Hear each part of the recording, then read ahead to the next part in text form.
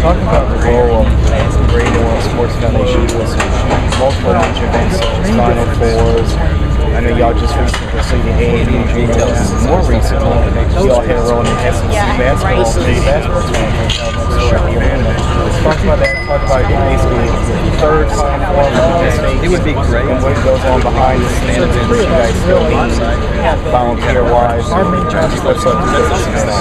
Well, first of all, bringing these events to New Orleans is the mission of the Sports Foundation. We've had a good run of events in the video. We've got a good events that are coming. You know, all that means significant economic impact on the community.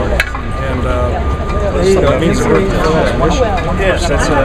With regards to this Final Four, this is the third one that I've been to.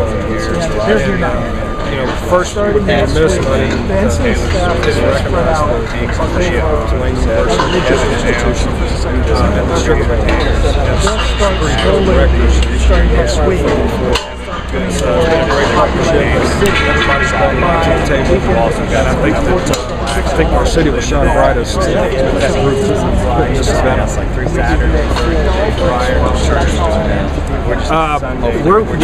The Sports Foundation is responsible for recruiting and managing somewhere north of 2,500 volunteers to fill about 7,000 volunteer shifts. We feel good about the numbers that we have in our database right now. At this point, it's about getting the people that are in the database committed to specific shifts.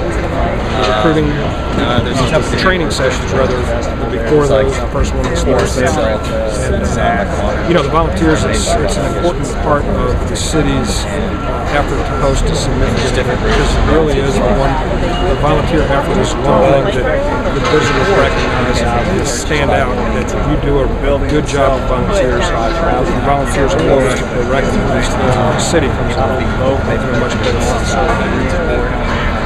Hey Billy, what other events you guys coming up after the NCAA Final Four? I know y'all got the Super Bowl next year. What's in between the Final Four and the Super Bowl?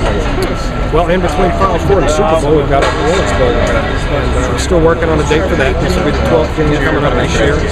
We hope to have a specific date nailed down with ESPN in the next couple of weeks. I suspect it'll be on or about where we've been before, the third week of December, and we'll try our biggest best game yet.